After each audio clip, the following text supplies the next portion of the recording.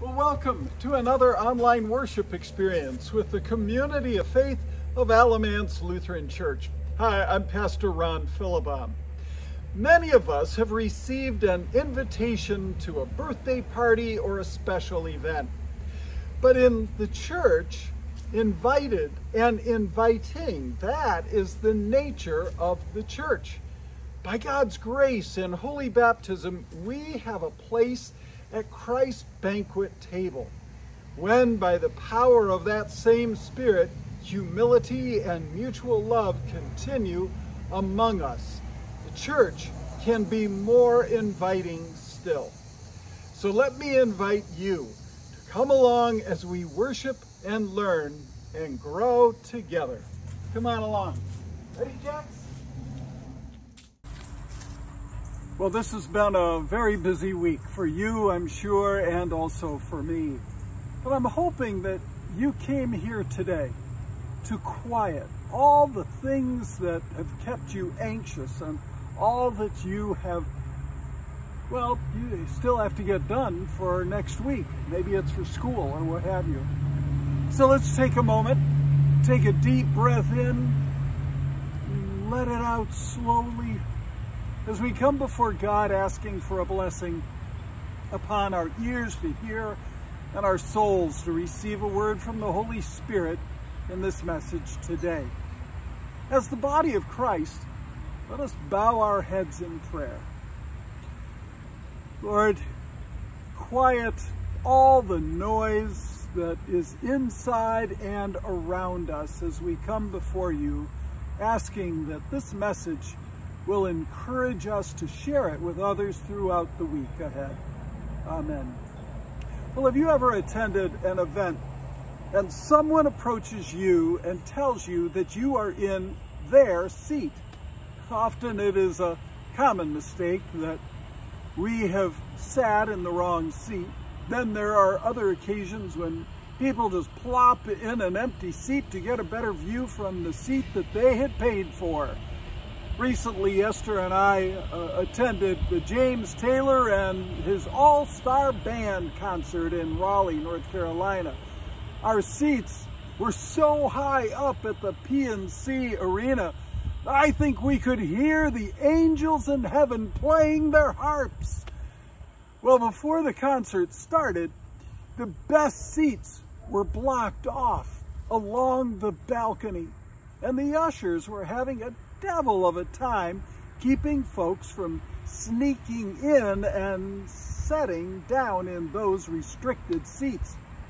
We heard one couple trying to make the argument that if no one else is sitting there, why can't we? Well, the usher repeatedly replied, "Because, sir, you did not pay to sit there, and these seats have been blocked off for a reason, so that all the others behind can see the show." The only place that front row seats are not blocked off is in a church. So feel free to come forward if you want to get a close-up view. Getting the best seats in the house is not reserved for sporting or music events anywhere you go. Folks are trying to one-up one another by claiming the best seats that they may not have an invitation to claim. I visited a church once and was approached by a man who asked me to move because his family had donated that pew. Their name was on it, and this was his seat. Unfortunately, even in the church, this happens more than you may think. Our gospel reading gives us much to consider between shame and honor. You see, honor is not gained by taking a place of prominence for ourselves. It must be given by others.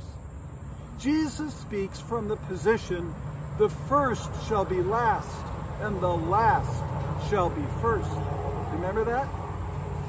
The word for honor in our gospel is doxa, which is usually translated glory.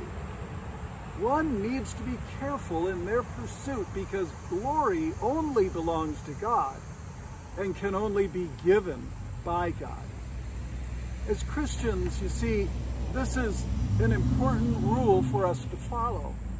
Instead of following as our selfish hearts desires. You may remember back in 1980, Mac Davis wrote a song that speaks to those who always want the front row seat, always seizing the glory all for themselves because they think they are pretty darn special.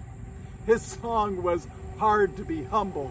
Oh Lord, it's hard to be humble when you're perfect in every way. I can't wait to look in the mirror, 'cause I get better looking each day. Well, I can remember, way back then, singing along to that song and laughing at the lyrics with my friends.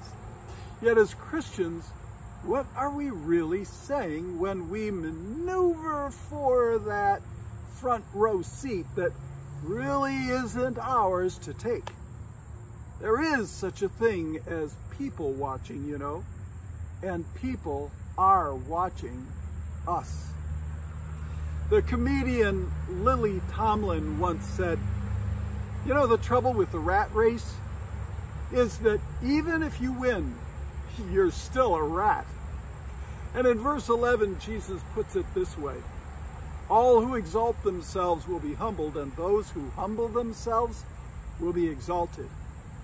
At his table, the first are last, and the last first. 100 years ago, Ralph Waldo Emerson noted 3 qualities he felt were marks of true success. First one is the ability to discern and appreciate beauty. Second is the ability to see the best in others. And the third is a commitment to leaving the world a better place. Notice that Emerson does not say that success comes in having the best seat at the table, acquiring more material possessions, or in belonging to the best of anything. Emerson argues that the success comes with appreciating God's world, developing long relationships with God's people, and with working to improve God's world. I believe that Jesus would agree with Emerson. In fact, our gospel reading ends with a wonderful suggestion of how to work to make the world a better place. Invite the poor, the crippled, the lame, and the blind to dinner. They are all members of your family. Just think how much richer your table talk will be if you don't just associate with only your close friends or relatives or the kind of people who make you feel comfortable. We see throughout Scripture where meals were a time of celebration and inclusive fellowship for Jesus. God looks to see that we have practiced the generosity and inclusiveness of the kingdom in our daily social relationships. One standard offers the reward of achieving a social position, the other the reward of God's favor. In a few months, we will be inviting people from the public that we don't know, and they don't know us, but they will know who you are by how hospitable and how inviting we all are with them. Remember, around the table, such wonderful things happen. Invite everyone to the table. They are all members of the extended family. We will be developing an easy-to-follow map with all the exhibits of our festival and an invitation that tells them about who we are as a community of faith. You are part of inviting others to have the best seat of the table when you take the last seat. Amen.